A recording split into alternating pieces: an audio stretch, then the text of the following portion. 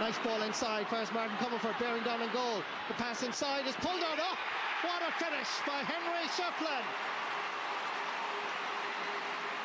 Beautiful, beautiful hurling. What combination.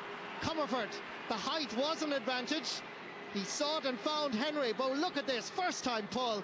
Damien, the great Damien Fitzhenry, hardly saw this.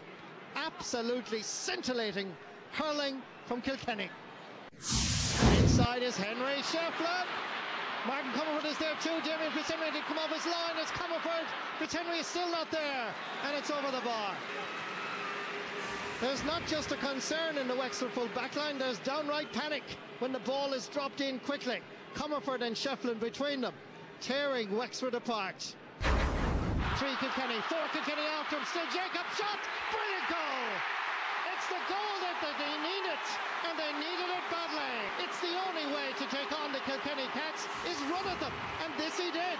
Dominic Coney was after him, in comes Tommy Walsh, they couldn't stop him, and neither could James McGarry. As Kilkenny go for another score, this one is dropping in over Damien Fitzhenry's crossbar. Good play by Kilkenny. A great score there by Michael White.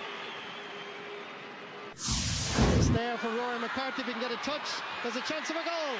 Scored by Michael Jacob.